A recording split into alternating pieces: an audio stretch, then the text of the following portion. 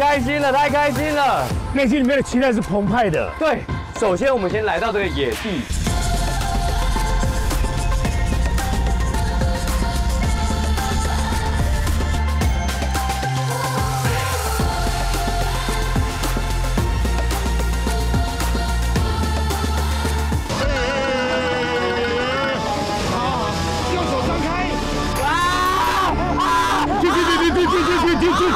最后会带你去尝一些野味。女朋友，你半梦半醒，对不对？还有野骑，都很野吗？对，这你可以想象吗？这是在台湾的。那我今天就跟着你的步伐，好好的去当一个野孩子。继续出发吧！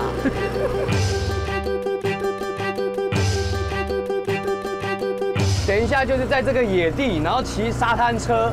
而且它里面还有一个小小的森林隧道，哎呦，然后这边呢被称为海版的纽西兰，非常壮阔，对，看得到山，看得到海。对，你看我们就在这样园区里面，其实就还蛮安全的。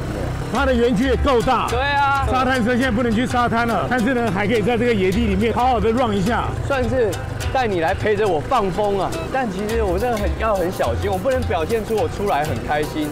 因为还要照顾到妈妈的心情，我是内心的开心，表情应该还是偏严肃。哦，你看那个池子里面，哇，那个池子里面，这个也太厉害了。哦，我们现在进入森林了。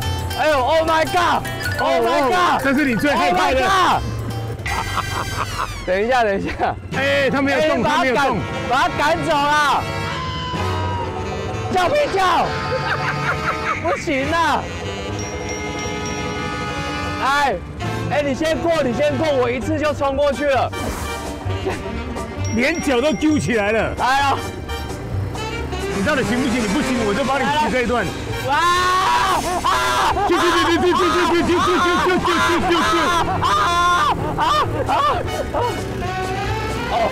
哦，吓死我了！不是说当了爸爸就比较勇敢。 这个里面有恐惧指数的。哎呦，来，我到了这个，真的，森林，真的是森林哎。是哟。哇！而且还有沼泽。对。不用紧张，小顺。你的技术我已经看过很多遍了，这个我不怕。这个弯。等一下，巴古哦。再来啊。可以，你们走。来。 哦，起来啊！哎呦，可以的。OK，是哟。正在接受千山万水的挑战，我们只要闷着头往前走就可以了。这个扭力，这个马力，加油！这个就是玩地形的，跟我们上次在沙滩不一样，不太一样了哦。 有了，呀！可以，勇往直前，没在怕的啦。对，带一点刺激哦。现在准备了，要冲出这个黑暗了，要重见光明了。耶！来喽！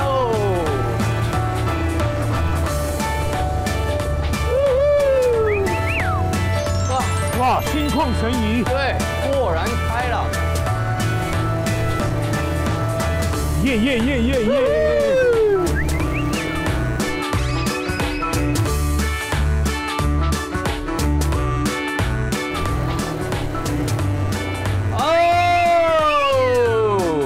我们回来了。是，看到这么多球，会不会把我们塞进去啊？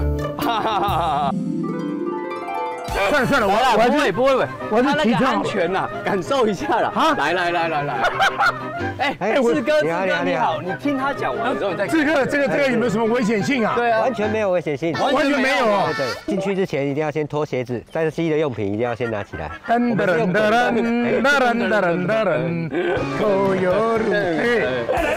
小顺，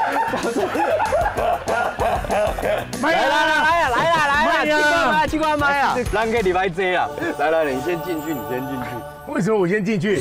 我先进去，所有人拱我一个，对不对？对，不要来这一套。不是啊，我怕你逃跑了。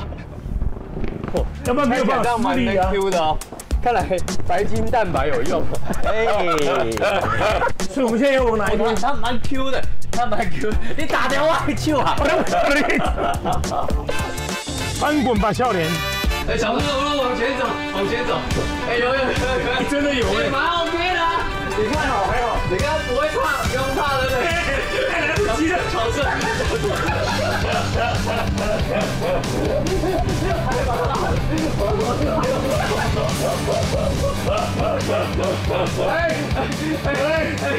那我们再滚回去看看好了。好的，开始了。好了，走。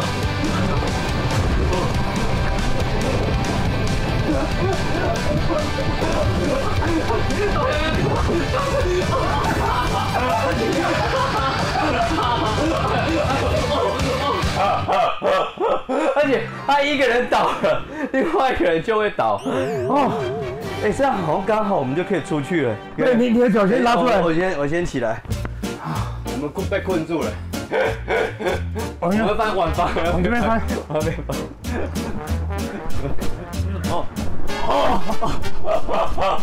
又倒一次。我扶住你了，扶住你了。好，哇，这个天旋地转啊！还有更好玩的，还有更好玩啊！我安排了2位教练哦，来给你们欺负。哎，来给我们欺负还是欺负我们？他们看起来短小精干的啊，会不会像小时候老师他给我打，好不好？他给我打，他现在说给我欺负，我现在很烦恼。老师，来，手抓另外一边，哎，这里，看谁撞倒谁就赢了就对了。看到我不要撞太用力哦。来喽，开始了。哇！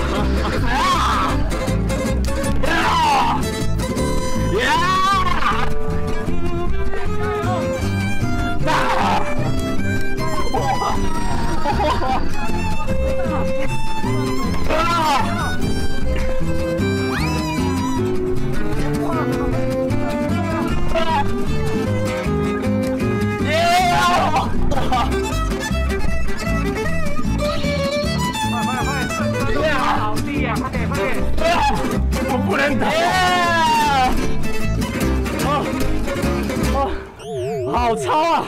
突然间有点想回月子中心了。上次是谁说一天吃8餐很累？很蠢。教练，你们还好吗？真的要把孩子带来这边，对，让他们把精力、把电池都用光光，对，这样子父母亲就轻松了。还是有一个，还有吗？我们等一下就是飞高马笑人呢。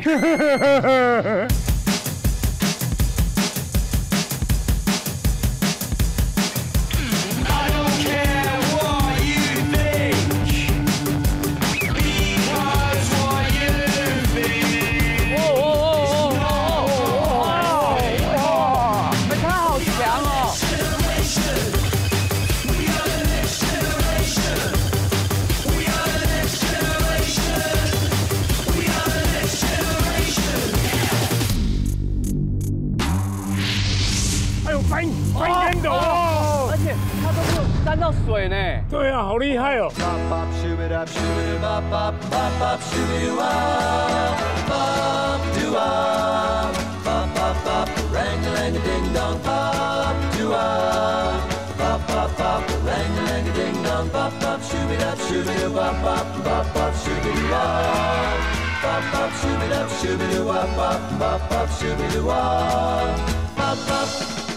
那我一定要问他一下，到底是为什么这么不怕死？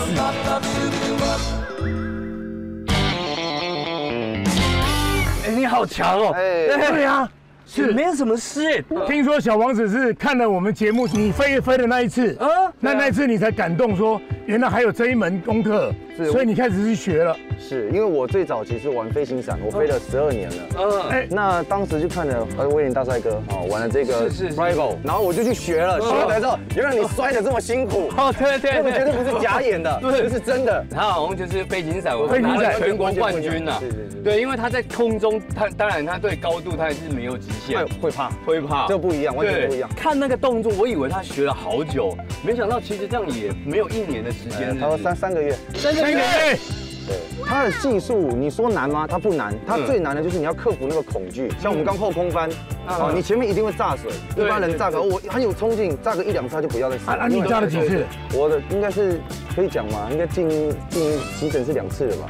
真的？对，因为我从8米这样砸下来，又没翻好嘛，然后重心不稳这样，所以说我敢说台湾就只有我会做而已。是。对。哦，难怪因为没有人那么，因为毕竟做这一个毕竟我们是台湾第一家专职水上飞人的，我们就不能给他来个踢馆啊。哇，那这个水上飞人成立也大概就3个月。3个月。你可以放心，因为水上飞人它是所有极限运动里面最安全的，不要做像教练那样子比较特技的话，你这样正常飞起来摔下来，其实不会受很伤。哎，你那个高度，可以到多？待会我们的高度呢，可以飞到16到18米。真的夸张！哎，你这个宽就没有16到18米。那个太鲁阁号回去的车票先给我，对不对？哎，我希望金钟奖呢能够有个新的奖项，最佳主持人恐惧奖。再利用溪口，这个溪水呢，这不是海哦，这是溪哦。来喽，准备要上去喽。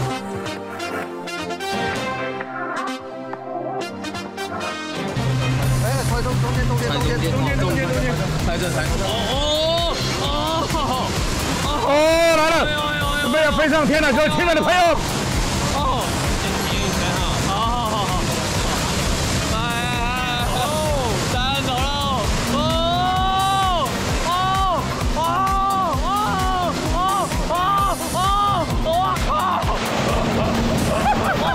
我怎么可能会上去？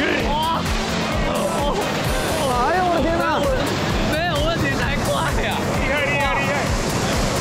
帮我手打开哦！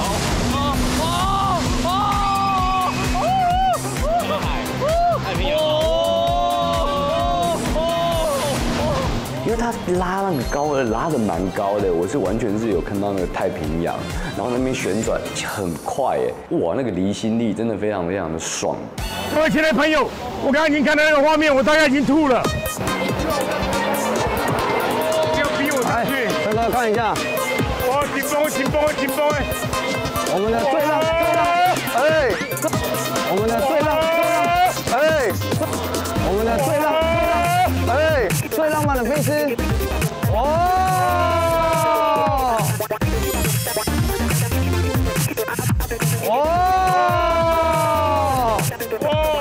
这个教练吃了大力丸了，对，大力丸，昨天吃太补了。刚刚你看到威哥已经都2条心理地了。好玩啊！好玩啊！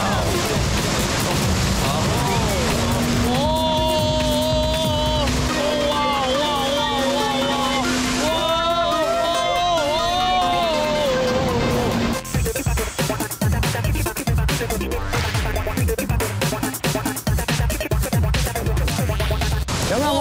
好有安全感哦！医药费，教练手被勒死了。好，来，我们往前走，哇！我们先走，来看。哇塞！近年我玩过最刺激的，真的，因为它那个速度感呢，而且那个高度刚好达到人最恐惧的那个高度。是的，但是很有安全感，它这个那强而有力的臂膀，刚刚脚都飞出来了。谢了。我们教练在年纪最大的81了，体重最重125公斤。哦，还是承受得住，承受得住，非常的简单。我刚刚用看的，我就嘴唇发白，有没有？其实我刚刚也有点怕，我一上去，顺哥，如果我这次被吓到啊，我应该会请辞这个节目。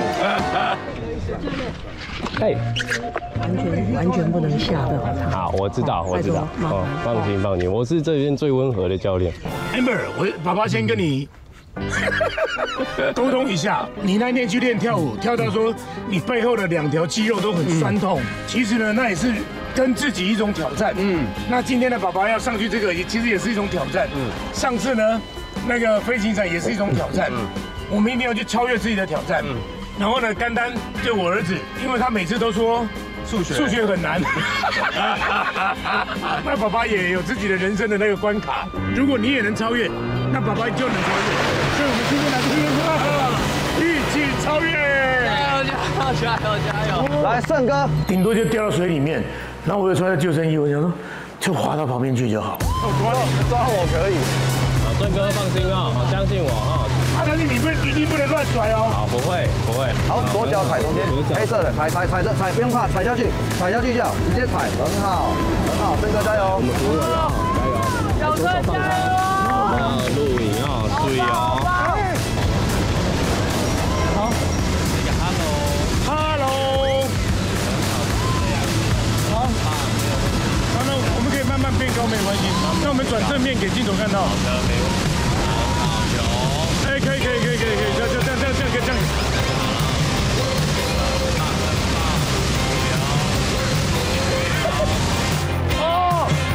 很浪漫呢。好，可以，赞不赞？右手张开，不会掉下去吗？可以哦，可以。好，再高一点，好。看到海一样，看到海。海通常我们要超过12米才看得到。你可以轻轻转圈没有关系，不要转太快，轻轻转圈就好。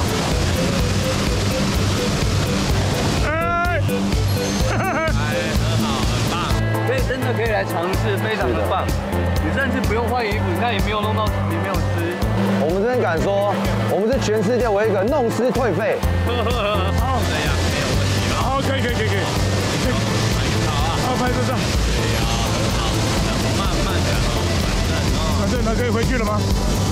要玩吗？不，可以回去了，可以回去了。我们最后双手打开，相信我抱着你。好，比个赞，两只手比个赞，很棒，好棒啊，小顺！父亲都变成是要当成小孩子的一个榜样。我跟我的孩子互相就打气，然后大人真的也很努力，然后小孩子没有理由说不。好，等一下，不要急哈，慢慢来。慢慢往走，哎，太厉害了！小顺，我下来啦！哇塞！我看你手也是有放开哎。哦，好棒！今天又过一关了。他跟我小孩讲说，爸爸超越啦！我们也要加油！现在呢，惊魂未定，对，所以呢，我们要找一个好吃的地方，好好安抚一下现在的一个不安澎湃。我知道有一家，好，那我带你去。1、2、3，上！哦。Yes。哦，处处有惊喜。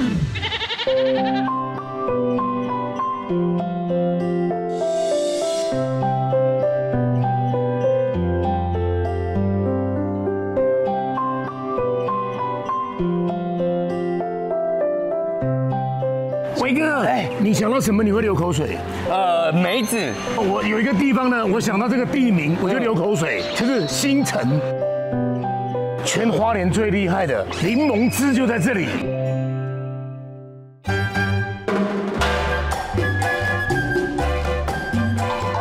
我没来过，这么有名，然后没有来过。你没有那个仕途老马带你来，你真不会来。是。旺哥好，旺哥你好，旺哥他们呢在新城这个地方已经呢将近1甲子的，从他爸爸那一代，以前只是一个卖冰的地方，现在呢越卖越多哦，有闻到它的香味了。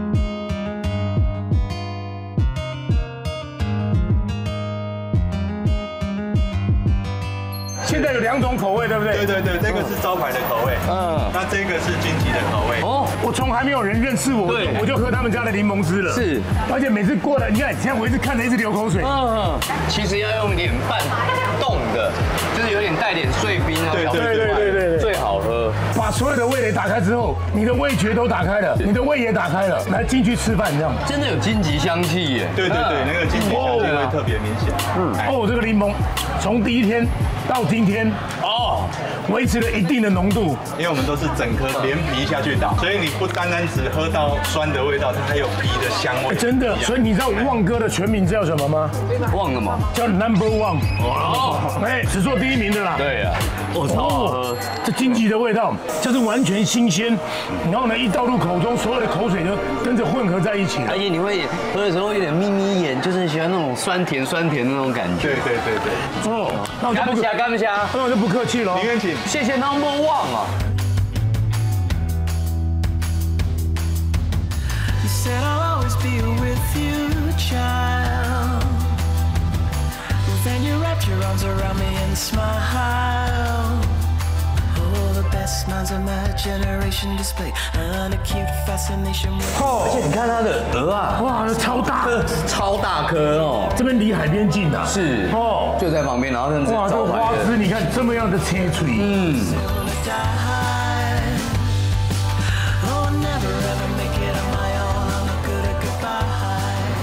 几，嗨，假跨买，假跨买啊，哦，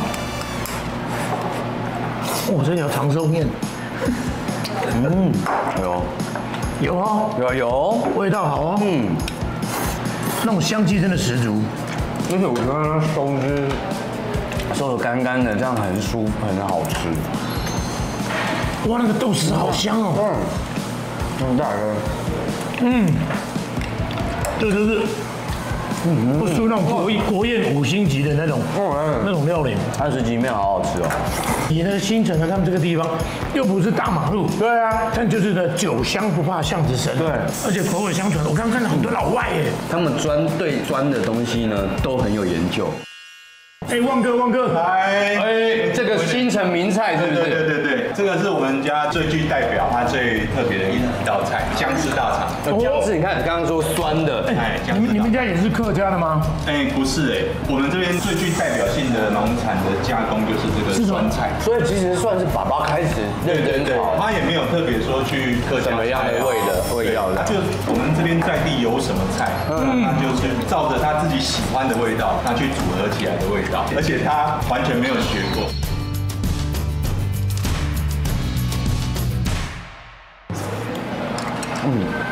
而且那你们为什么10几面是爸爸当初的口味吗？对，没有错，这个很传统。料的话是越加越多而且看当季有一些什么的，几乎是这样子。那在一碗面里面，其实就可以吃到满满的料。对，有海味，3珍海味都有。对，就是满满的老板的诚意。对10几面，换句话说，就是有时候就是包含了10种的料，几乎有10种料，越加越多，越加越多。所以你看，你是夹这个，对啊，我在为了未来做准备。你看说在刮洗干啊，刮洗干哈，因为刚生一个，马上想说再接再厉，可以的，辛苦一次就好。这黄金蚬就是你们黄金蚬就是受风，因为水质的关系。对，那个有名的故乡。对，那爸爸后来也是就是一样，在地的东西是最新鲜。对啊，他直接上餐桌，他直接煮给客人。你看这个蛤都还这么有肉，不是说小归小，但还是很有口感。对。你还有在冰店帮忙过吗？还是基本上都已经在做那个柠檬汁了？到我的时代呢，柠檬汁跟面其实都有，应该这样讲，当初没有外环道，所以这一条是最主要的往来道。所以来来往往其实很多人，是后来开了外环道之后，人才稍微比较少。但是呢，因为那个老的味道，大家还是坚持要一定要进来一下。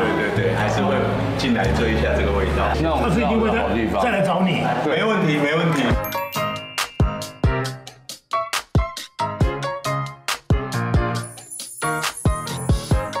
小孙，你记得那个我们花莲那时候不是有煮一个胖胖糖吗？有啊，你还记得那个獒犬？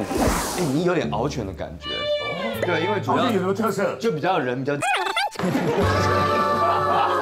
他们现在事业越做越大，又比上次那个更大间。这边很偏僻耶，但我跟你说，这里面应有尽有。从外观看起来超级豪华。这个獒犬比我们棒棒糖的獒犬更有出息，事业做比较大。花很多钱的这个。对啊，很厉害的。你看这个门就知道，还没收尾完，我们就直接先开来给我们看看。你好，盛哥，你们好。Hello， 我好像看到里面有一个很厉害的东西。这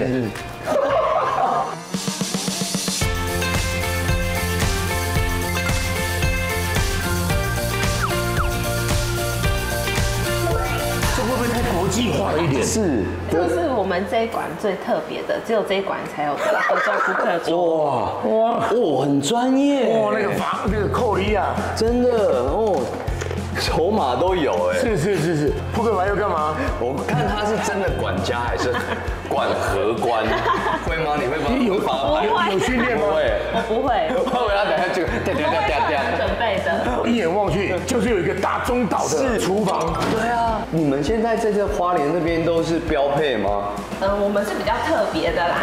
还是这个算是打地铺的一种，如果不够睡的话，可以直接上。这个睡2人，睡一个，这么长，这边也可以睡宽敞，你看翻身也可以。这总共有几个房间？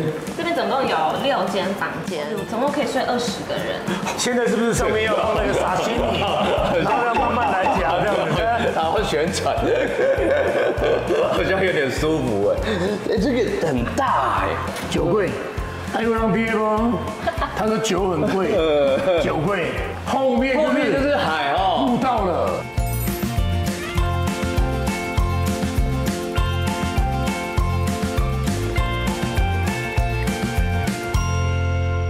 而且我们来看看这个房间好了。我们1楼这边有一个4人房，4人房，而且那边有一些落地窗，直接走出去就到海边了。对，就可以去散步了。这个的风格好像更温馨，然后更年轻的一些。而且你们用的整个色系非常亲近哦。对。那我现在带你们去看我们最漂亮的房间，在顶楼。你肚子会不会不舒服？哎，不会，因为我看他都一直这样。专业，他其实跟肚子人是手不舒服。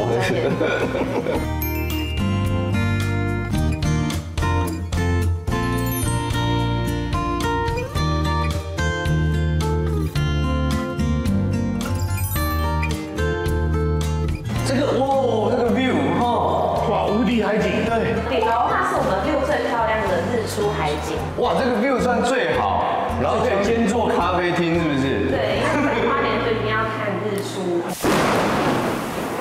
海景房了，现在不用，我不用了，你不用了，你帮我安排一个看山的，看太鲁阁的，对，因为他最近日出看到有点腻了，是不是？那我们这边也有提供那个桌上足球。对，所以那你直接就住这里，明天日出几点？明天日出大概4点半到5点。哎呀，妹妹，我跟你讲，有一种东西叫 GoPro， 应该有一些资料画面吧，我们有，不然再重播再看一下。抢3分，看谁到达3分就赢，这样子好不好？是，来哦，放下去，开始哦 ，Go。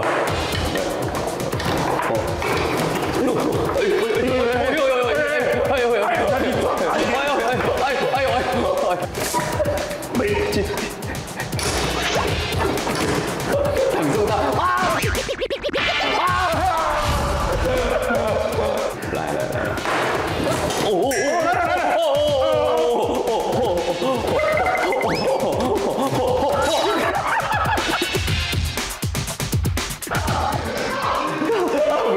我好紧张，想到看日出，我就紧张。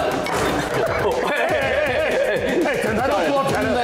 你们在给东啊？我差一点点，猜，哎呦！3比，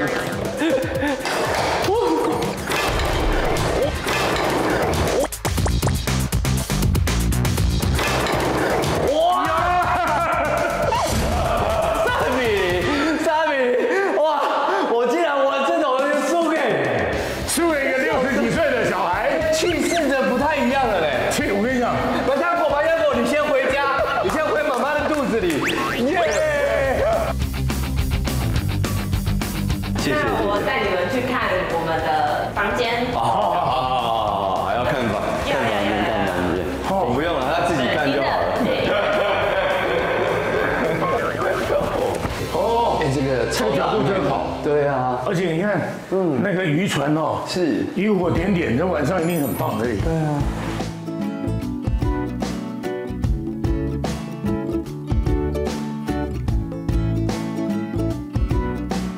整个大阳台哎，对啊，超级大的，而且视角非常的广。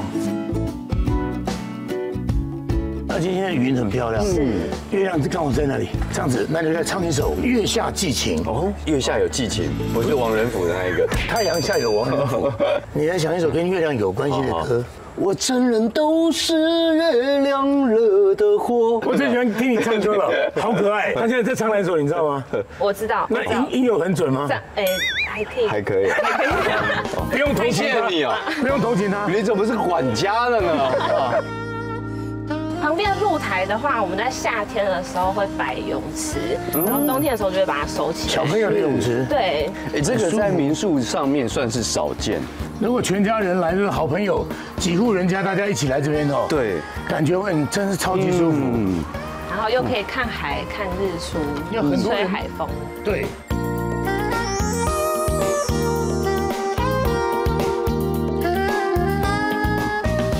虽然太阳已经下山了，对啊，但是现在呢，我们来到了这个七星潭附近，这里有一个很重要的地方，就是我们台湾的唯一把这个柴鱼当成博物馆里面的内容。柴鱼是怎么做的？其实我不知道。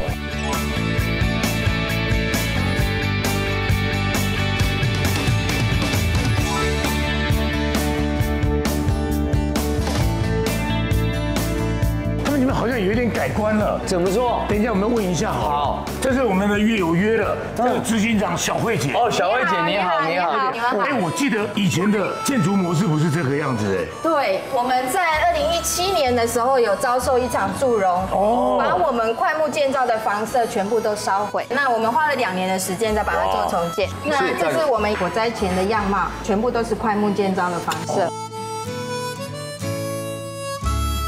那2017年就是这一场大火，是让我们全部付之一炬，重新来过。是，但是我希望呢是越烧越旺。对啊，等秋骨等豆用。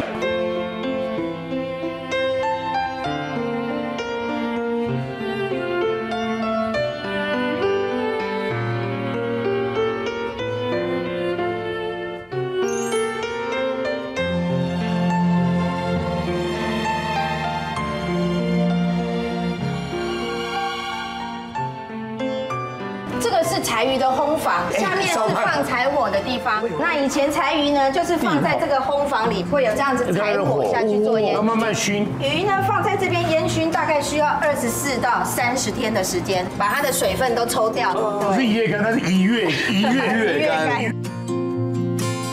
早期这整个七星潭大概有40家的柴鱼工种，所以你只要骑车经过七星潭的旁贡狗，主要就是因为七星潭的海湾有定制渔网，有那个慢波鱼的那个。慢波鱼是我们慢波鱼没办法做柴鱼，因为它水含量60%。哦，太多了。对，所以有一些特制的鱼才能够做柴鱼。对，青科的鱼类都可以做柴鱼。所以柴鱼它算是一个功法。生鲜的鱼肉经过一个功法产出的成品叫柴鱼。你们现在那么安静，是觉得我很蠢是不是？问这个问题。很多人不知道吧？对。你们不要在那边电视前面装知道哦。你让他看它有多重。这一条叫什么鱼？猜猜看。青鱼。错。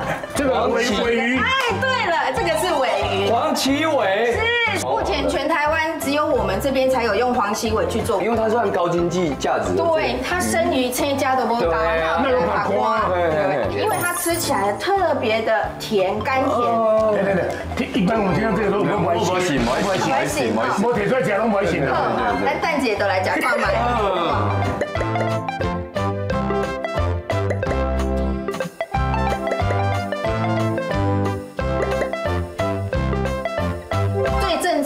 制作柴鱼的鱼是这个煎鱼，这个做出来的柴鱼为什么是最适合呢？因为它身上有一条血红肉，那一条血红肉能够让鱼肉烟熏过后特别的香。这种在水里面哦，它是会飞射的，跟炮弹一样，后面会带气泡的。所以也有人叫它们炸弹鱼。对啊，炸弹鱼。这一间是什么工房？这个是在刨柴鱼片的，这个是早期，它是鸟语式的，它刨出来的片状会很薄很薄，但是因为这个太耗工，因为刀片要一直去磨，那后来都改这种气动式。经过气动式了之后，会再经过一个高温的杀菌。里面有人呢？当然要有人要操作一下，它不是观赏用的，不是。刚烤出来的是最香的。是。人家说很老的小碎，从当地的一家啦。这一批我们是会把它拿来炒成柴鱼酥。以前我们在池上便当里面都会吃到一个芝麻滴滴，对，就是用这个。好香哦，好香哦，有闻到柴鱼香了。是。现在带你们去看看快要熏制好的柴鱼，它长什么样子。哇，起雾了。这个是我们模拟柴鱼真正在烟熏的现况。哦，就是这样子。这个都是真的柴鱼哦。闻闻看。哦，好硬这啊！跟木头一样啊。哦，拱筋啊！高粱是越放越香啊，这会不会越放越后面的滋味更好？会。真的假的？对，这个目前只有日本人才有的技术。是的，你不能唱播啦。哎呦，你把它台风嘞。是啊。对。是。我嘛讲哦，恁这个文化，我把你传承到这里水掉。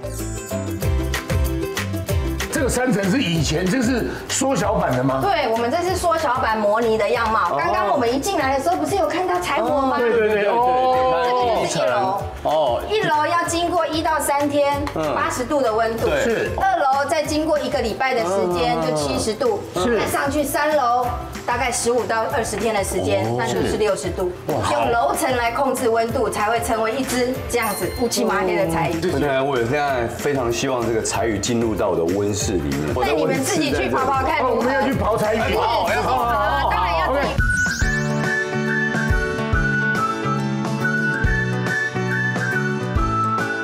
这位你好，你好，这位就负责的是产品类的，这是我们的柴鱼沙琪玛，这个是我们的柴鱼丁角。柴鱼丁角，我们家的柴鱼丁角呢，它跟一般外面卖的就是有差别。哎呦，它可以吃得出来那个层次。我可是达人哦。哦，这有加3回哈。瓦萨比，你知道的是辣的，对，就是芥末的芥末酱。还是这个是整人？没有，这没有整人，没有。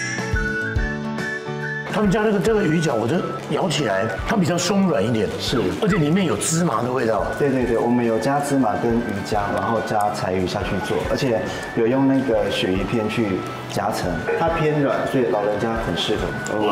很强调。你有什么针对性吗？没有，这个就是我们的柴鱼酥，加了柴鱼，用鱼浆下去做烘烤，很对味。它会让那个海味跟鲜味更这个柴鱼的那个乖乖，蛮好吃的。那最后这个就是爆出来的。对，这个是全台唯一，就是我们家有用那个尾鱼去做的柴鱼花。就说这个，它的颜色就比较淡一点。对，可是细但是细嫩，非常细致，很适合做凉拌的料理。吃起来其实就真的跟那个一夜干的鱼肉、尾鱼的香气。那你站在这边是跟我们介绍食品，还是你有其他的任务？我有重要的任务，重要任务就是要将。是走秀吗？不是，先不要。我觉得你很适合。走一下，来，你这么有帅气。来。那我们配个音乐。2023年，我们整个这个花东海岸最厉害的煎鱼，他所带来的。pose。他回头看镜头，笑一下，很好。对，你的任务是什么？我任务就是我们现在要来刨柴鱼。我这样觉得还不错哈。那你是右投左打，还是右投右打？反正你不投不打。先等一下，已读不回。对啊。来，我们直接示范。你的这个服务态度是这样子，对不对？执行长嘞，怎么训练的？对啊。我们是来交朋友的。来，我们抓着柴鱼的尾端，然后刨前端。柴鱼啊，我们就放在桌子上。我们拿刨刀的时候呢，就是尽量抓侧边，然后往前跑的时候是用这一面去推。这样。然后这个是煎鱼，它的味道就比较重一点，对，然后它的颜色也比较深，然后它也比较适合熬汤，味道比较重，很有滋味的。对。在跑的时候，其实速度可以快一点，会比较轻松。来，再来，加速，丢。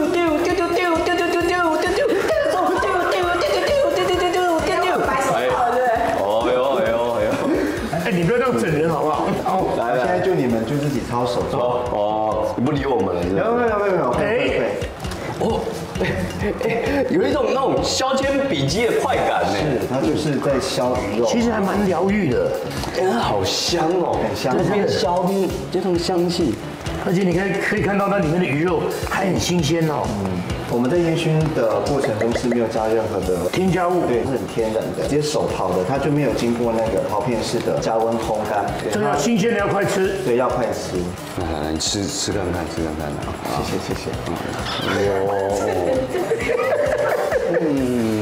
它越跑到后面，它的水分越低，所以它就会比较硬。然后我们这边除了有刨柴鱼，我们还有另外一种是章鱼烧。哦，章鱼烧。对对啊，待会你们现在刨的这一个呢，就可以放在等等做的那个章鱼烧。章鱼烧哦。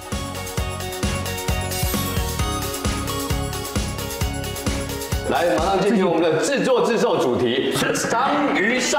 嘿，你说你章鱼烧，偏偏注定的章鱼烧。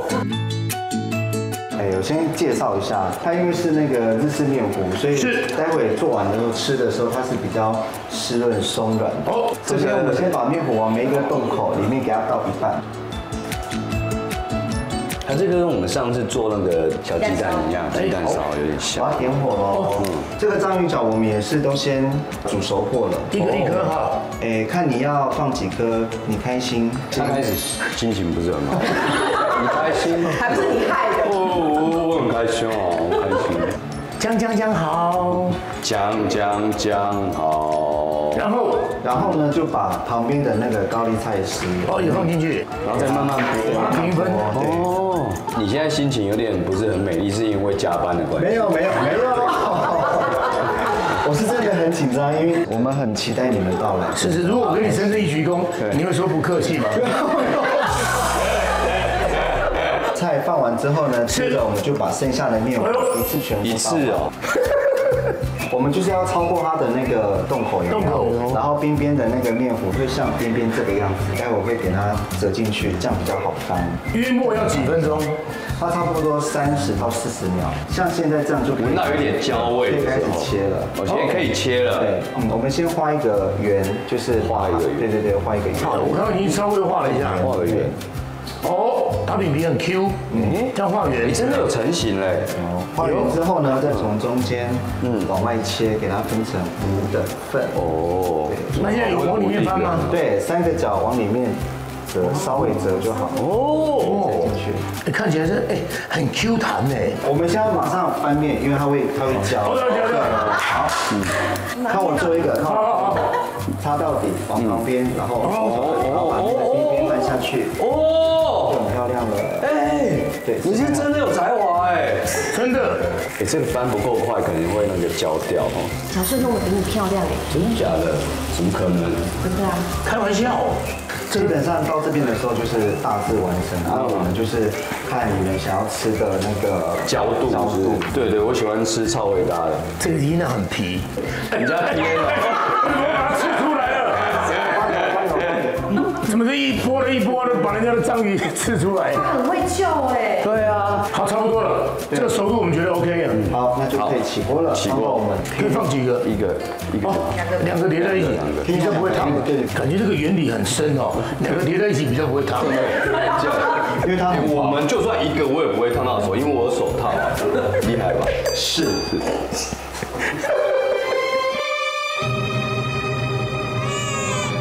关键的时刻要淋酱了，是不是？是见证奇迹的时候。来，噔，这什么音乐？没有，配错，我不好，一般音乐系有刚刚有鄙视的感觉。来，我们招烧酱呢就这样子淋上去。我来音乐系，来。有点音乐的才华的感觉。是，好，刚刚是什么调？G 大调。不是降 A。降 A 可以。OK， 现在就可以放那个刚刚我们刨好的那个柴鱼片。OK， 我的不是很孤单吗？好，你不给我降 A， 我等一下生吸哦，生吸。听说这个温度只要够的话，那个柴鱼呢还会在这个丸子上飞舞，对。有了，跳起来了。你看到它会跳哦，那叫飞。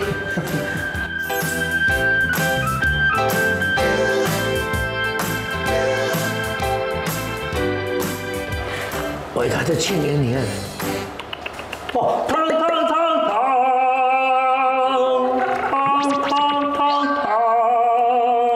这样有没有比较符合你的气质？有。它是男高音，对，但经常有时候不知道高到哪里去，我们也找不到。对。这真的很香哎。日式面糊做出来就多了一层奶味了，而且有那种高级感，刚刚好让它现在这样子软硬适中，再配上我们的柴鱼，对，然后像是有一点蒸蛋的感觉，哎，这柴鱼真好吃哎，然后变成是已经是有点像是主角一样，来这边 DNA， 然后来这边 DNA， 然后 DIY， 那个我是家伙，来这边 DIY 之后，找找看你的 DNA 在不在里面。待会要去吃什么吗？要不要把这个吃掉喽？不是，有一点点人家，因为我们等一下吃个火锅，他们说是在地人高 CP 值的火锅，好看啊！你们听得到吗 ？OK， 可以分辨吗？字幕好打吗？等一下要不要一起去？你下班了吗？我们还没下班。下班。哎呦，好拒绝我啊，很好啊。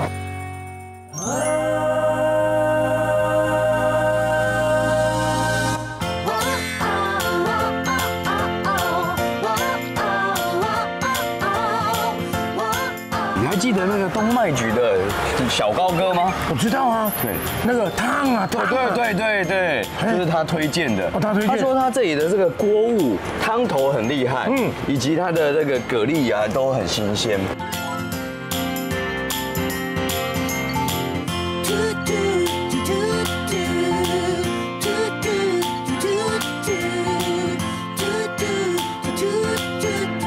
哎，哥哥，你好，你好。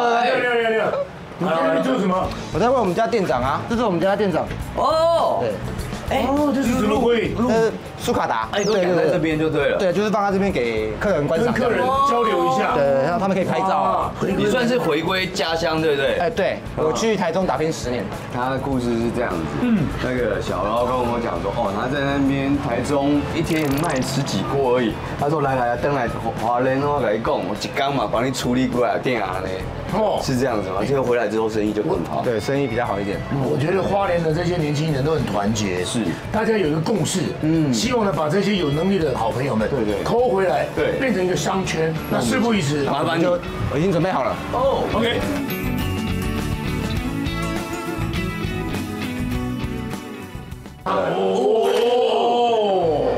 是蛤蜊锅的，这是正常分量吗？对，威廉哥，这是为你准备的。这个是什么？龙虾呢？这叫2胎锅是吗？泰锅，传宗接代锅。还有龙虾，哎呦！这个龙虾是我们吃台湾的，这是台湾的锦绣龙虾。锦绣中嘛。它这个是花斑榔鱼，然后鲈鱼，然后蝶鱼，然后巴沙鱼跟鲷鱼。然后这是我们的招牌锅，剥皮辣椒。这个不是只有汤底哎，你看一下，真的是有剥皮辣椒鸡汤锅，应有尽有。而且我现在在这个马告锅这边一直在敷脸，有没有？用热气在蒸。我现在我觉得我的皱纹都没有了。我很少在其他地方用马告看到马告是只有花莲，算是唯一有。独一无二的汤头。对。厉害！你说你这样子卖多少钱？398，一整锅菜盘，它还有菜盘，然后加这个。这个呢，满满的这个蛤蜊呢，它是488。这个是什么？1比例猪。1比例猪，现在是加锅价是299。299，那么大一盘1比例。超嫩，超好吃。然后我们鸡肉是当天现宰的，对，而且很软嫩，真的可以吃出它的新鲜度来。吃起来的时候有一点那种酥肥的那种口感。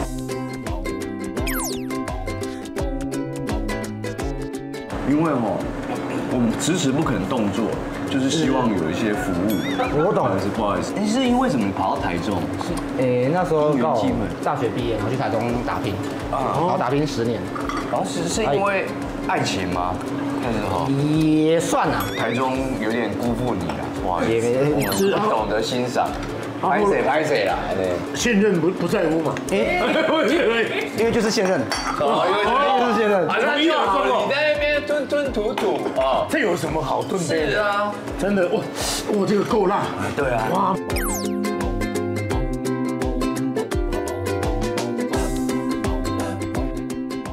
你看他们家的酱，完全不怕人家吃。他们很厉害，他们还有一个剥皮辣椒的肉燥。放在那边让人家吃，自己制作的，所以真的有辣，不怕人家吃。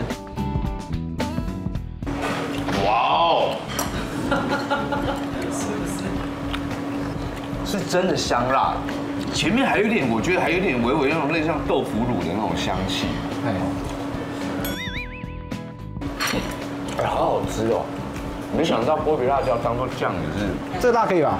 可以，我是有辣，我算是会吃辣，可是我觉得它很香。可是我的辣是一直到喉咙，对，你不会下去到肚，对，我不会让它烧味。它只在这边而已，而但你进去不是辣，是香。对，哇，而且它的食材真的是都是新鲜现货了，而且回来花莲，就等于你的食材都可以用到是最新鲜，就用到花莲最新鲜的食材。对啊，就刚好跟花莲的小农配合。所以这个马告算是你用海鲜的话，对，它算是比较好吃的。下。马告有点柠檬的清香，对不对？它有点柠檬香茅的味道。然后它打海鲜我很推荐，它比较是纯天然的调味料，鱼的鲜味在那个马告汤里面就会去掉它不应该出现的。对，我觉得它就是有点提味，然后加鲜的感觉。对，而且它在越煮越，它汤头好好喝哦，会越来越鲜。对啊，好鲜哦。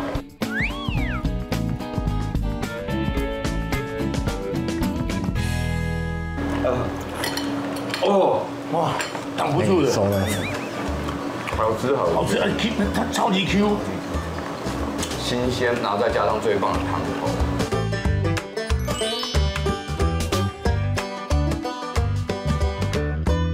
花斑的狼鱼，对，它很 Q 弹，然后胶质很多，它的鱼肉的质感非常紧实。对啊。它有一点点接近石斑鱼的那种感觉，对，它应该深海鱼吧？对，深海鱼，对，所以它吃起来的那个鱼肉的肉质就是紧实，够甜，够扎实。吃两个锅真的好赞，像这种在地的锅物，除了这个花莲是吃不太到。怎么样？要不要从花莲起开始？要入股了，是打回台中去，先打花莲作稳，服务在地的乡亲。对，哎呦。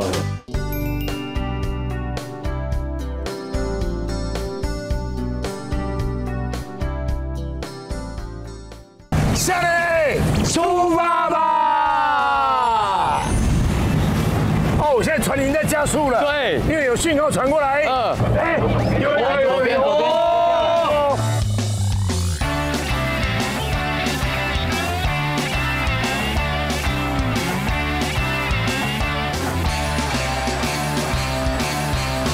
早安，哈哈哈哈！看到今天花莲大山上面的这个云雾，我们在七星潭的旁边度过7星级的日子。希望等一下我们出海呢，能够是风平浪静，而且呢，大鲸鱼都出来表演。对，哎呦，而且以往这个赏鲸船呢，基本上它的行程就是比较固定。但现在我们的赏鲸船其实也可以包船。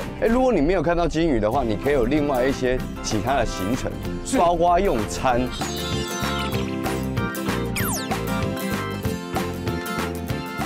那什么样的行程呢？我们就请由一个小泉来给你介绍一下。小泉是日本人吗？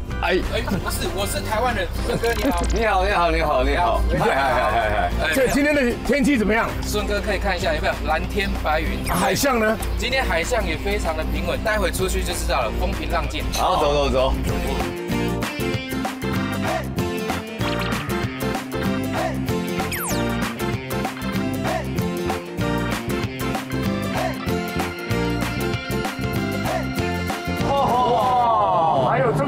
精致的餐点啊！对啊，都可以吃的吗？对，没错，这都是提供给我们顺哥威廉包船的各位所使用的。而且今天这个餐点还蛮特别的，有眼睛的，它会针对不同的季节，然后创造不一样当地最厉害的烘焙。对，而且都是花莲在地的。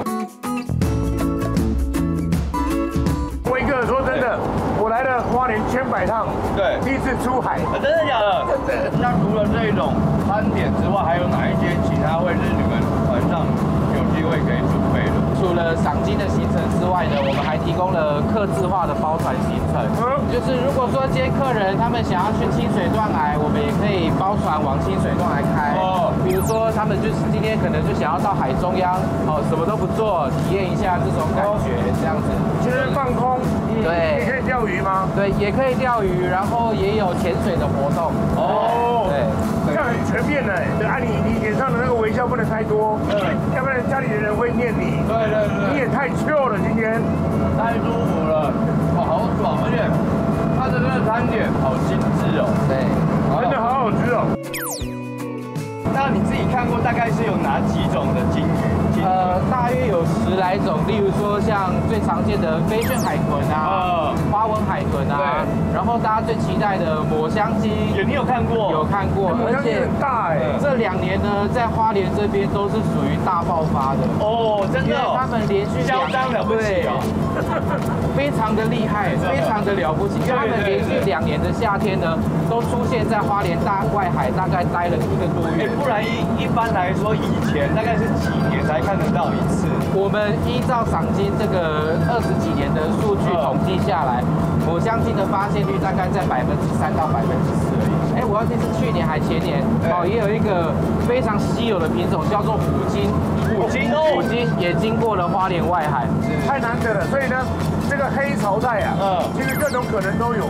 对，因为呢，它正在丰富的时候呢，就大鱼要追小鱼，就会追到这边来了。没错，没错。金鱼对我们的这个2氧化碳温室效应是有非常重要的功用，跟森林一样。对，它就是把这些2氧化碳都吞下去，然后沉到海底，所以它就会储存了很多2氧化碳。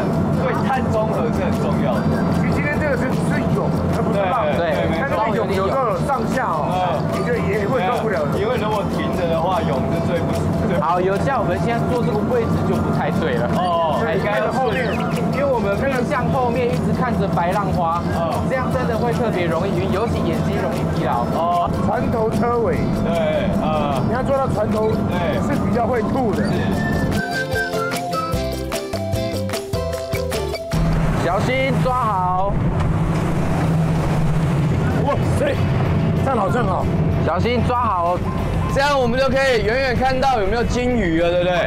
瞭望员在上面，然后它会有什么样的特征？第一个呢，我们看有没有炸弹式的水花，因为有的活动呢，它们非常活跃，就会一直跳一直跳。然后再第二个呢，三角形或镰刀状的背鳍。再来第3个就是很密集、很扰动的水面。如果有，表示说鲸豚它们在狩猎。鲸豚，来哦！如果想上镜头的话，今天是一个好机会，可以跟着我们所有的笑人的出发吧，拥有一个呢不一样的旅程，大家一起来旅游，参加笑人的出发吧旅行团，哪里好不好？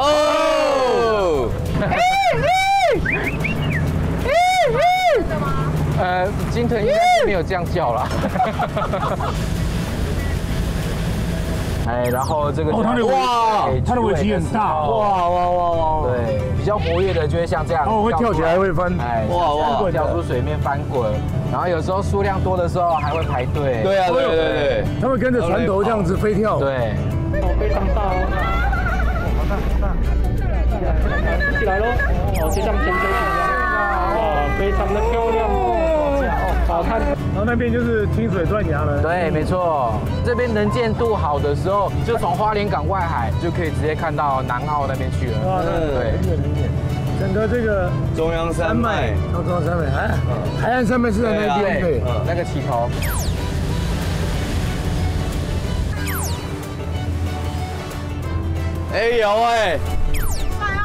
有 feel， 舒服很多。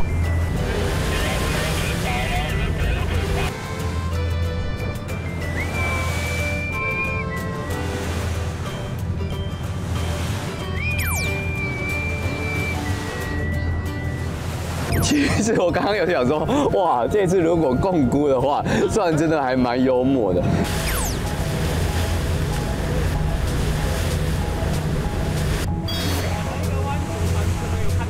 他们有看到是？睡啊！快要万念俱灰的时候，鲸豚才开始跑出来，那个兴奋度就是有点像要第一次跟这个网友约会见面的时候，因为你不知道它长得是长的、方的、圆的、扁的，然后大的、小的。现在船已经在加速了。对，因为有讯号传过来。可能会有鲸豚在前面哦。对，发现了，来 ，go， 走。我们已经靠近它了哦。我们要注意看，期待哦！来了！在船只准备慢慢的减速漂流漂航，请各位注意安全。好来，我们等待一下，等待一下，它会不会跑出来？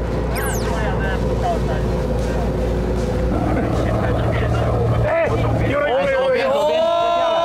看到了，看到了，看到了！来了，有，哦，有，好多只。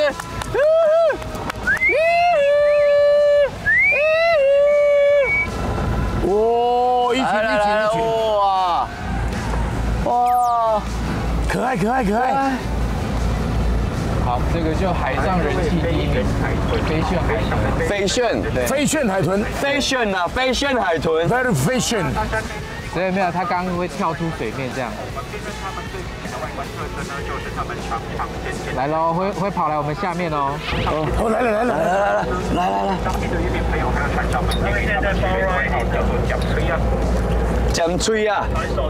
这里，船手边大家也可以仔细观察整体的。哇，一大群！好，背部是深灰色的，好，那肚皮呢？肚皮是雪白的，雪白的个体。好可爱哦！哦，好哇，被我们召唤到了。刚刚在各式各样的对，他们下去吃东西。对，感觉有沙丁鱼什么的。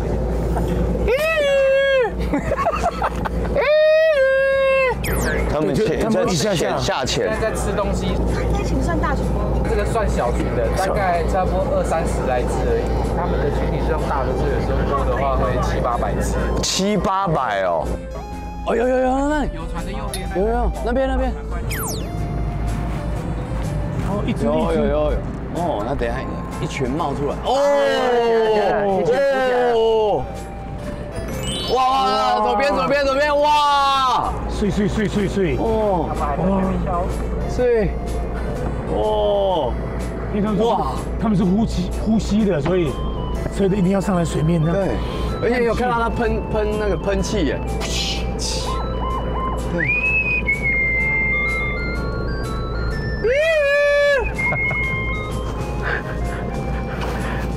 好可爱哦，有，这刚好一群。这样20-30只，顺着水走。哦，他们是一个家族性的。哦，有灯球。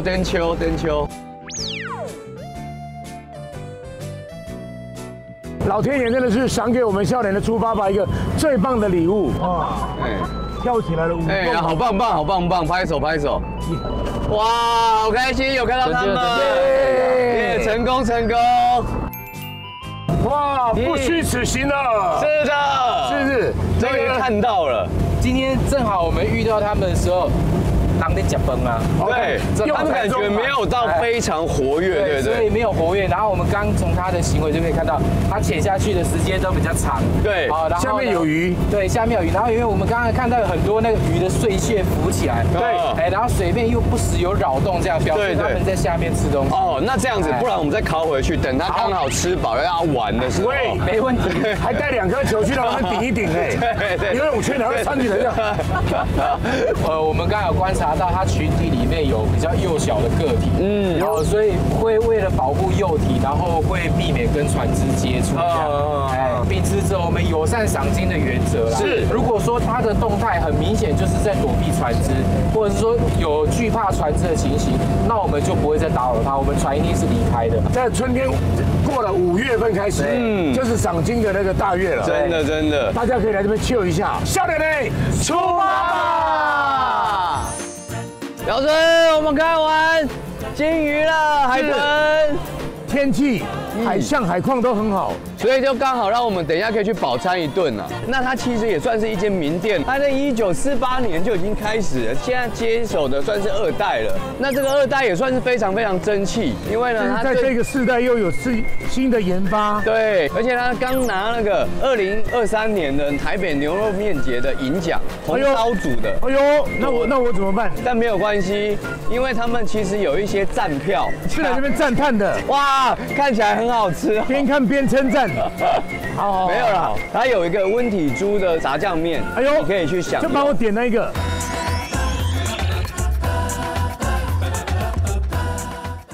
来，哦，到了。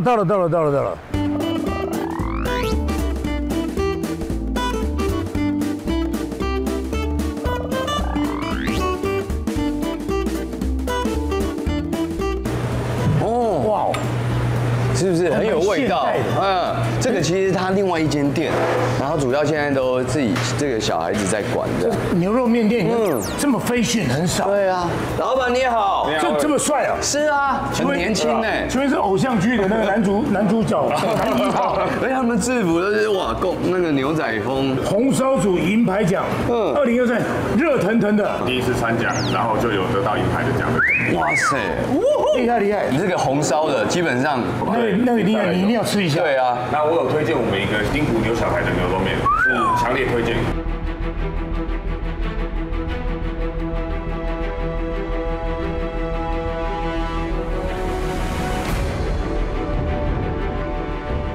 我看到这个还有一个什么炙烧鱼蛋是鸡推，它是我们本产的花莲这边的鱼卵，我们把它做一些炙烧，它的口味带出它的香味，还有一些它的香甜。再看一下他们的小菜，那你要不要来一个这个？哎呦，小卷，皮蛋豆腐也可以，花生也可以，豆干也不错。上面的基本上都点完了。对对对。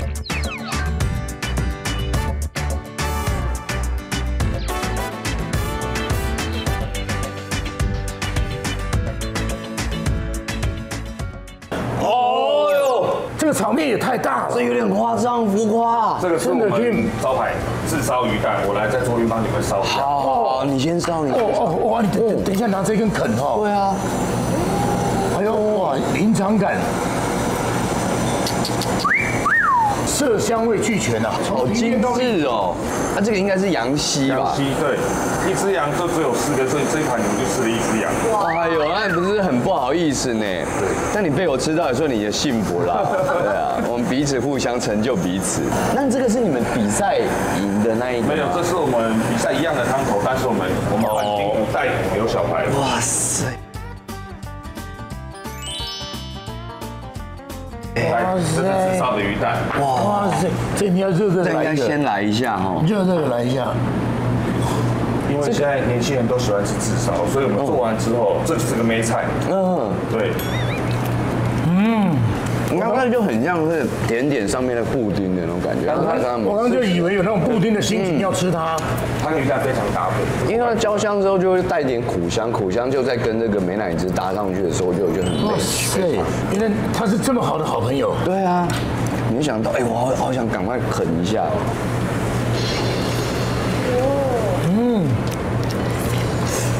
就女朋友，你是半梦半醒的，对不对？好好吃，能量都来了。来，我帮你多分切一下，马上出来。它有那种牛排的那种嚼劲，然后它都卤透了。我刚开始在搅拌我的，其实他们家的面长得很好哎。对啊。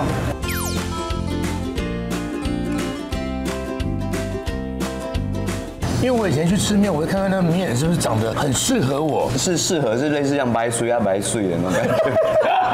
有人缘呐，他亲民的那种，就太合我的缘了。每一根呢就是杠杠的，对啊，看起来很有力气的，我要刻一下。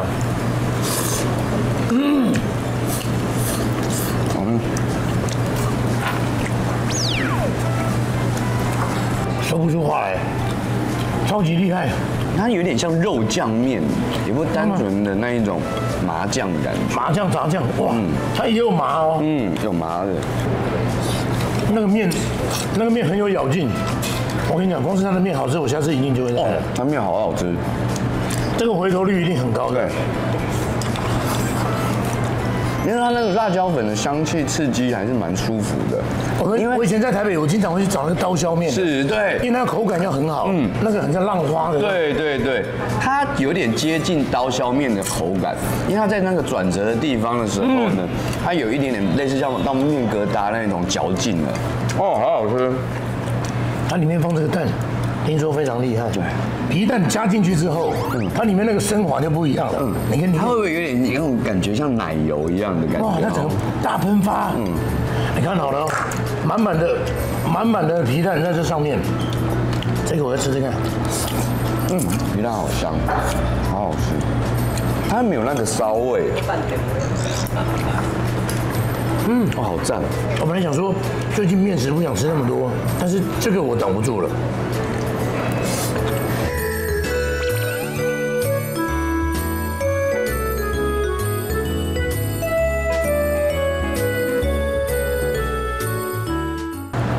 爽，它的面好好吃。威廉哥，这是你刚刚的那一块牛肉，对，你的好朋友。哦，变成这样子哦，对，很有质感层次。突然间觉得我刚刚好野蛮哦。是啊，所以你吃看看，这样分切完之后，这可以沾一点我们特制的辣椒粉，然后做一些葱花，它的香味会把牛肉的香甜再带出来。所以一种面有2种吃法，像在吃牛排，然后再可以吃10碗而已这样子。对对对，一天就收10碗。要预定，要预定。你的牛味很香哎，肉汁的香气比较我们做的就是比较单纯，就是凸显我们牛的鲜香。我们会做一些香料没有错，没错，是盖过它牛本。对，很强调哦，而且它喝起来的时候是非常舒服，不会让你有任何一丝的一种油腻感，哦，很甜呢，因为。它是有牛排的那种既视感，你还有那种卤味先切的那种感觉。然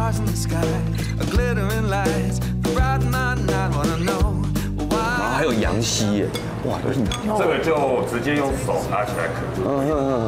我们就是会这样子，把它搓一搓，然后等吸管来的时候，我们就可以吸一下它那个口水。懂吃哦，懂吃，拉一拉。对。所以这一道呢，它是肯德基。没有什么腥膻味。我们选用跟我们一样的羊肉，它是澳洲的小羔羊，跟你一样的羊肉是小鲜肉。原来是这样的形容。好香哦，好奶哦，像你一样小奶狗那种感觉。所以它完全不会有任何其他的羊骚味，它吃起来是非常非常的鲜而已，它只有鲜。你们2个互相在吹捧。对啊，那我这种长得很一般的，有点不太舒服。那你就是麻麻的啊，麻。我现在又放了一块皮蛋上去。这个真的是多重的滋味，面 Q 蛋香，皮蛋凉。我们光在主菜这边就已经琢磨这么多了，但光小菜已经基本上是。小菜我推荐顺哥他们每天空运来的澎湖的小卷，再佐一些我们的特制的酱料。哇，好强哦！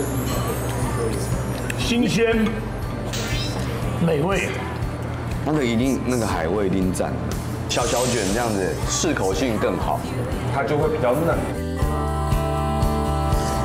其实10道小卷是入口即化的，你看连它的器皿，对，那所有的配色，都让你觉得很舒服。如果碗是蓝天的话，这个豆腐就是白云了，所以我要把白云吃了。你不是常形容它是脏东西吗？但今天感觉还蛮干净。这个碗也是我们特制，因为花莲就是靠海边，所以就我们七彩的海，它的蓝，对，对，是不是？对，真的。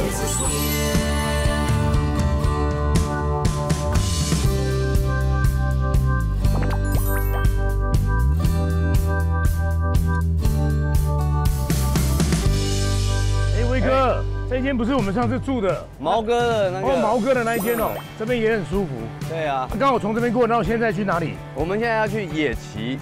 在野地里下棋？不是的，沙滩车、DT 越野车，还是骑机车？我们已经在骑机车了。对的，我跟你说，在野路骑马。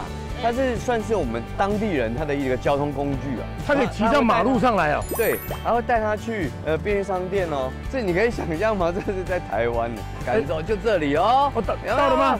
你看 ，Hello。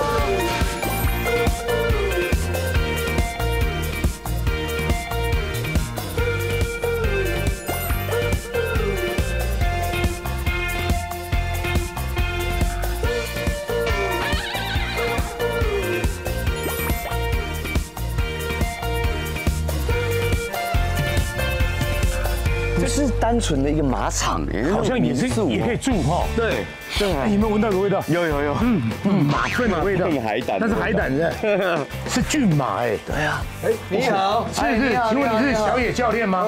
你怎么知道？因为外面有写，小野在此为您服务。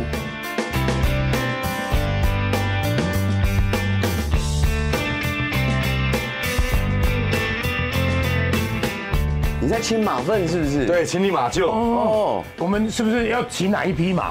今天我们安排会骑一个很漂亮的姑娘，她叫牛奶糖，还有一个又高又帅德国来的焦糖。那刚好你是棒棒糖。哎，对。哦，我们到了人家的堂口。是，对，这要谦虚一点。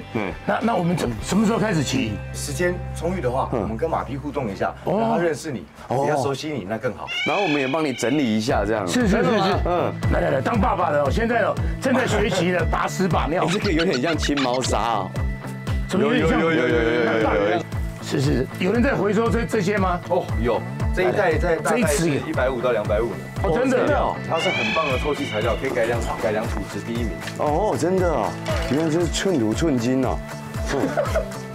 焦糖你好，养马不是听说这个花费都不少这样？是啊，我们照顾比较细一点的话，它大概会落在1天2000块钱左右。哦，焦糖有干净了。有掉到外面去了，用手拿。哎呦，哇，尤其是进阶都是用手哎，真的跟我最近洗屁股一样。这个当爸爸妈妈，哎，你好，差点痛，我只能这样子跟你握了。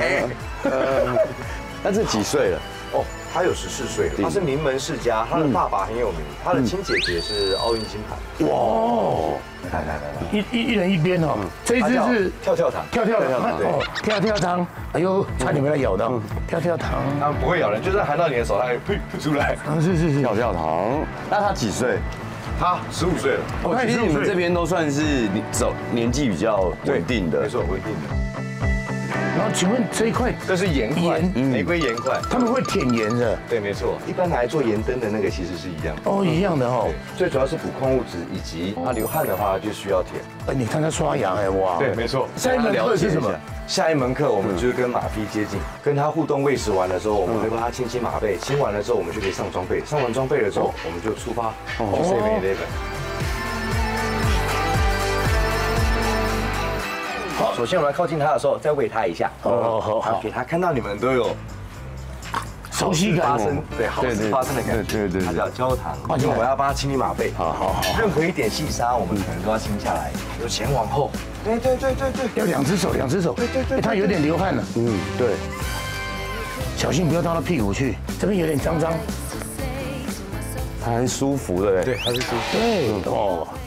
另外一边也要，来，我们从前面的位置。好，前面不要从胯下哦。行。好，一样。是，哇，上面再有一条腊肉哦，舒服哦。那我隔壁这只也是要刷呢，而且他们2只感情特别好。牛奶糖，他特别贪吃，特别爱吃。哦，真的多一点点。口水流出来了。好认真。他那个嘴唇有点像那个辫子这样的。我们现在在带龙头就好控制它，也让彼此都安全。先刷这一只，对不对？哇，很美。它那个颜色，它这个有点像以前那个印第安人的在骑的。它是美国品种的花马。哎，真的哦。花马哦。开心吗？这时候威廉哥哥可以分散他的注意力。那我就从额下过没关系哦。可以，安全的。摸起来真的就是很结实的那种感觉。那需要特别的预约这个行程吗？是，我们是需要提前预约，最少3天以前。因为它有复杂的保险流程等等。OK，那我们也差不多喽。OK，上马。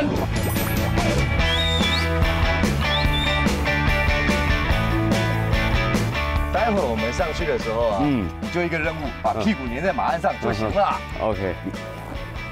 行，都不知道我能不能跨过去。走。好，就踩对深度，脚跟下压哦。哎，难得的经验呢，骑着马在市区里面。他们2个是好朋友哈，很要好。来，左右看车哟，好可爱，旁边还有一个护马犬，没错，他叫黄先生。小心哦，站里面一点。哦，很有趣哎。他在道路可以骑在这个路上，他在台湾法规上算是受力交通工具。他有可能会被开罚单的吗？如果你没停红绿灯的话，超速。所以今天也谢谢警察贝贝，特别出来维护一下，很威风哎。是，所以他们其实对车子什么都应该都算是蛮那个，对，稳定度很高。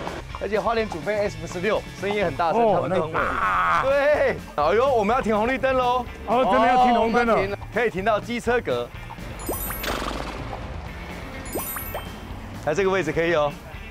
好，高度还是明显有差哈。3楼还好吗？可以，很舒服啊。风景很好。走了，完全不一样哦。对，真的是野骑耶。啊，要注意了，我们过马路也是要走人行道的。第一次在马路上骑马，叫做马路了。以前为什么叫马路？就是真的是马在走的路叫马路。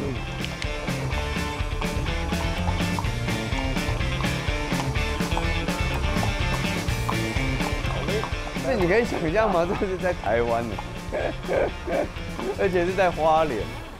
OK， 我先下了哦。好 ，OK，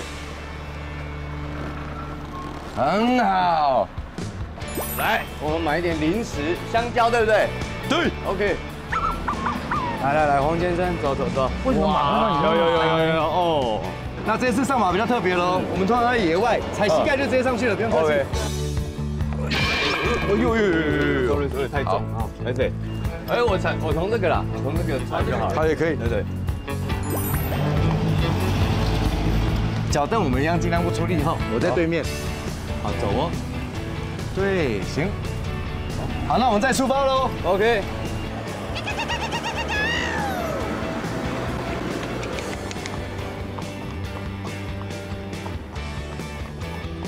那它有限程几公斤吗？原则中是20%为基准，焦糖有600公斤。600公斤哦，哇，那可以做到120几公斤。是。佳琪，走里面一点，佳琪。我们要到家喽，很棒，我们等下去海边喽。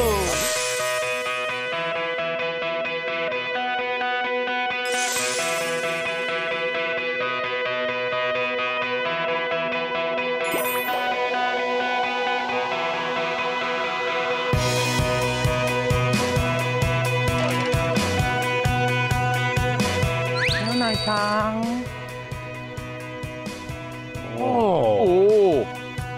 来，他没有那么喜欢香蕉，比较养生的帅哥。这个他真的不会啃到你的手哎。对，他的嘴唇那个很，这个可以。OK， 哦，这个他可以。好，1、2、3，走，可以，稳好。那我们往这边。这个天宽地阔，对啊，整个心情都好了起来。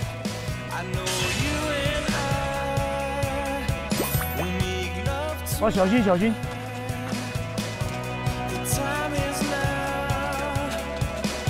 慢一点。还好啊，慢慢走，安全第一。玩水喽，开心喽，焦糖。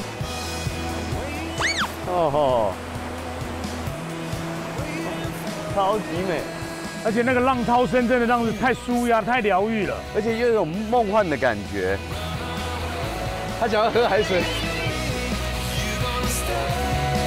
他们打浪是很舒服的，真的很享受，好像呢在船上面那种感觉是一样，享受了这个阳光、沙滩、绿野啊。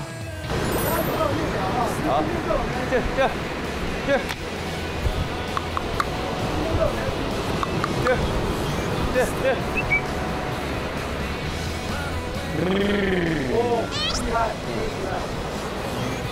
耶！谢谢焦糖，谢谢小野教练，谢谢教练。牛奶糖牛奶糖哦。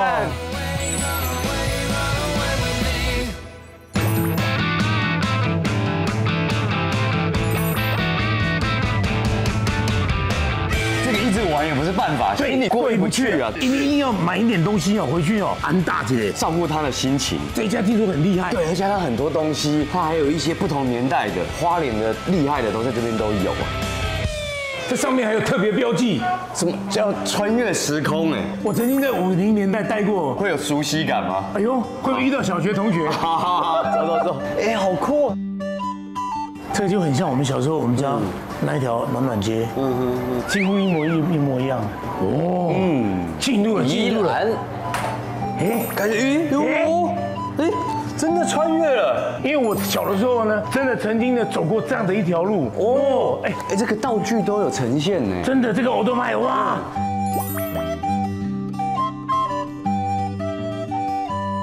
哇，铁轨呢哦，哦也可以让五节人跟人前赶快。同学，同学哦，你们怎么也穿越时空？因为我知道你在这边等我们，所以我也穿越过来了。对啊。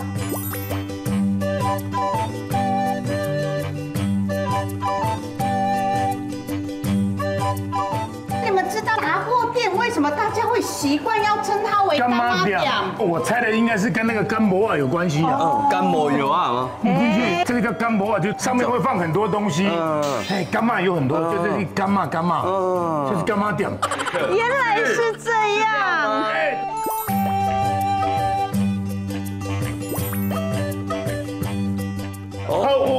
哇！就你刚刚说这小时候，我们小时候喜欢吃的，台式马卡龙。哎，对啊，可是我们一般台式的马卡龙比较小块一点，因为你们是长方形的。对啊，因为我们花莲哈都比较大方，你不觉得这一个大小刚刚好吗？吃起来才会够味啦。对啊，你说小小一口，你要不够亏。对啊。你看这里还有怀旧的车厢。哎，这也很适合拍耶哦。对啊，老椅子全部都反而真的运过来。来，到站了。好，我们往这边。哇，这个仓库。对。对，这个是里阿嘎。有一个麻薯的老板，他就早期他就是做这个花莲薯啊、瓦吉，就是推车。推着走，清迈就是这个炒就是大家那个另炒那个，以前的没有那个塑胶袋，也没有那个菜也不是一包一包的。这个干妈店嘛有卖蔬菜的，对，就是用这种下去绑。哦，我还会绑哦。所有的大百货公司都是从一个小摊位开始的，所以不要看不起这一步哦。这一步也许呢就撑起了一整家的经济。对，然后敬礼一下哦。对。有这个洗手间，哎，用洗手间用这样布置起来也蛮有趣的哦。来，上面是玛丽莲梦露，这是玛丽莲梦露，那是猫王。对啊。哎，所以从那个年代就开始有这个霓虹转，真的，看到猫王那么帅，就来这边要，哎，老板，来把我剪成像他一样，像我这种四方脸永远剪不出来。来，我们要穿越这个苏花公路，就会来到我们花莲的这个13乡镇。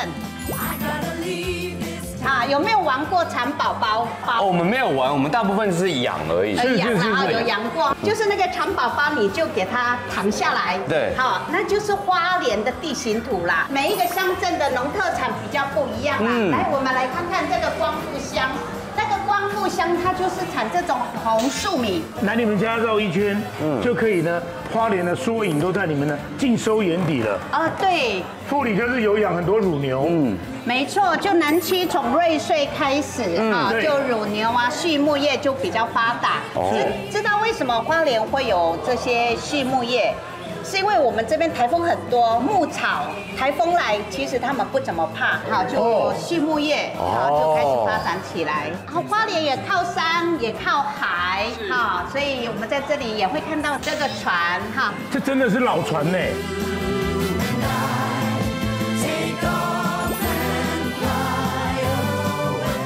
这边也有，就是早期这个电影都是用手绘的。那个洪一峰还画得很像哎，我跟他儿子比较好了。里面也有怀旧的电影院哦。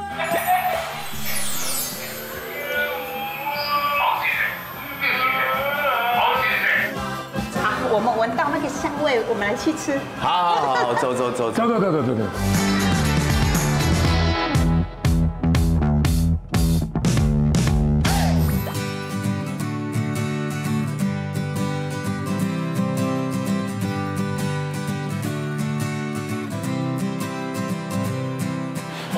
太香了啦！这种熟悉的蒜味是蒜味面包啦，不是香肠啊。师傅，请问是试吃的吗？对，试吃的。真的？啊，这个试吃切这么大哦。那为什么会开这个烘焙坊？我们董事长是认为说，客人来了只有买名产，他还是肚子饿。对，所以我们做个烘焙出来，让他们在车上可以。对啊，那老板很会做生意耶哦。对啊，名产是一定有的。对。那花莲还有很厉害的剥皮辣椒。说辣辣到，对，出看看，出看看用就出了，出了啦！哦，好出好出哦。 它带一点番茄，然后微微辣的那个刺激哈，有点生辣椒的感觉，不会干，很好吃。皮呢还有点微微像那个脆瓜的那种口感，还有大辣的，还有大辣的，大辣。你知道谁最喜欢大辣吗？为什么？谁？顽皮豹。该不会是大辣？大辣，真的辣，真的大辣，好辣！花莲手工捶打现打的吗？捶打是不是？哎呦，这里不太舒服。该怎么捶打？来。哎呦呀，为什么要捶打？不是这样松软比较好吃吗？哦，松软当然是好吃啊，捶打是比较有嚼劲。小块就会感觉到它的那个嚼劲。请问花莲薯跟米老鼠有什么不一样？完全不一样，完全不一样，差蛮多的哦。偷吃地瓜。